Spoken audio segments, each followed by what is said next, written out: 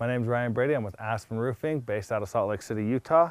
Today we're talking about gutter strainers and leaf guard systems. Way to keep debris out of your gutters, out of your downspouts.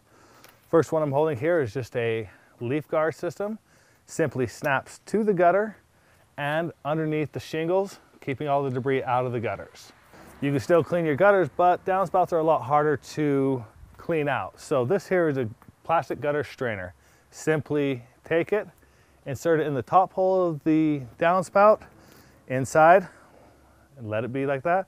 The debris will flow next to it, so the gutters still do need to be cleaned out so that they can drain properly, but the downspout will stay clear and will not need to be cleaned out in the future. This gutter here has a heat cable in it, so instead of installing it on the upper side like this, we're going to take the gutter filter and install it just like this, which will allow the water to exhaust through the downspout, but keep the debris from clogging the downspout.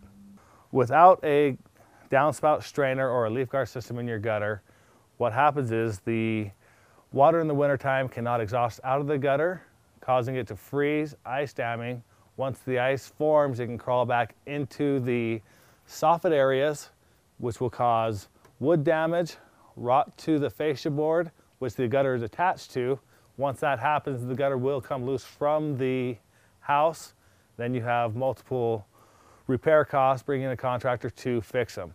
It's easy enough for a homeowner to install simple, easy products such as the downspout strainer or the leaf guard system to prevent any further damage to the home.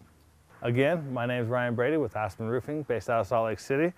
Today we were talking about downspout strainers and leaf guard systems to keep the debris out of your gutters.